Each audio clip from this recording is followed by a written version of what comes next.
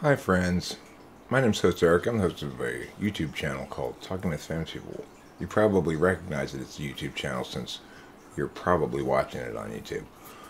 Regardless, today I'd like to talk about somebody that I perceive as simply unhealthy pollution in the data stream, namely Teal Swan. For some reason, my phone suggested I read Teal Swan's latest and I looked at it, I was like, what the hell? This woman is not somebody anybody should listen to. She will only bring you down to the dark depths of whatever. There's nothing good to be heard from this woman. Airing our dirty laundry in public is only a problem in a society which is built around judgment. Since when did, what does that mean that it's a problem even, right? It's only a problem. Is it a problem? Is airing our dirty laundry a problem in society? What does she mean by that? Regardless, that's not the part I'm going to get to here. Those beings who really recognize the truth of oneness and whom find freedom in there, being nothing to hide, instead live by this premise.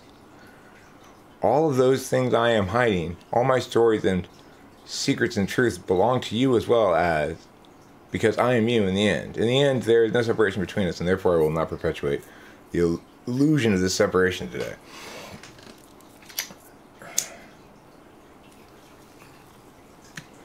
So the thing is, Teal Swan, I can guarantee you that among you and everybody who watches your channel, there's not a single person who is more open and transparent than I.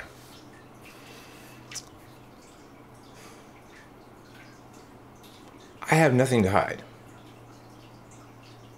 But I do not live by your premise at all. Not remotely. I do not hide things, not because I am you in the end, but because if I'm doing something bad, I need to stop doing that and remedy the situation by coming clean, acknowledging my wrongdoing, and making amends where necessary. And if I'm not doing something wrong, then why should I do it in secret? The reason I do this is I see there to be both personal advantage. In other words, it's the Eminem strategy. You always get out in front of your enemy. The Eminem at the end of 8 Mile strategy, where he first raps everything that the next guy is going to say about him, and thereby renders that fallen guy impotent. There's no power in that which one is not ashamed of. So it is true that having shame for that which is not a wrongdoing empowers others to your own detriment. And which also means that it's not the case that being open is any indication at all that I think my stories, secrets, and truths belong to you as well. I don't think that at all. My stories belong to me. Whatever you make of them, whatever you take away from whatever I have to say, may belong to you. It definitely does. I mean, it doesn't belong to me. The point is, to the extent that you want that word belong to mean anything, what she's trying to say here is, metaphorically, it's good to share your experience with other people or something. But then say that. This shit here, what is the thesis here? Airing our dirty laundry in public is only a problem in a society which is built around judgment. So, your point is, in a totally transparent society, that only evil would be condemned. Perhaps, I mean, if she were going to make a good point, she would say something like that, right? But she's not making a good point. And what she's doing is she's conflating, or she's using a true thing, basically, that transparency correlates with self-confidence, I guess, or if you want to use some stupid word like actualization, then fine. It's true that the transparency is always going to lead to that because being transparent is a form of being honest. Now, not being transparent is not a form of being dishonest, but being transparent is a form of being honest. Okay, so this is complete garbage. Doesn't say anything of value, is incredibly misleading, projects her frame of reference onto everybody, and is falsified immediately by me. And yet it's got 2.8 thousand likes and 150 comments. Then this one here. You will find this comes at the right time. With only a few weeks before you have to decide if you're going to spend the holidays alone or go meet your family and hate every minute of it, you have an opportunity to begin the process that will put you on the path of healing. Hot dog love.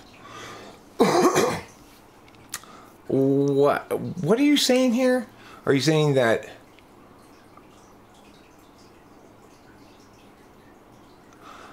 you have an opportunity to begin what process that'll put you on what path of healing is going to hang out with family that you hate? The process will begin the path of healing. Is deciding to spend the holidays alone the process that will put you on the path of healing, or is listening to Teal Swan's nonsense the thing that you're referring to, which I'll simply refer to as hot dog love or data stream pollution? I know it's a band-aid. Will you stop projecting your shit onto everybody, please, Teal Swan? Most people don't hate spending time with their family. And you shouldn't try to frame walk them into feeling as though they ought to, or that's normal. Right? It's like, that's not normal. That's not good. That's not a frame of reference from which most people start. And if it's a frame that you start from because of your own personal trauma or something, that's understandable, but don't project it onto the world from the role of guru, for God's sake. This woman should not be listened to by any human being who has their own interests or anybody else's interests at heart. She is data stream pollution at its least healthy. You will get COPD breathing this shit in, metaphysically, right? You will get ideational COPD. This is pure, unadulterated. This is a desecration of language, truth, meaning, and everything good.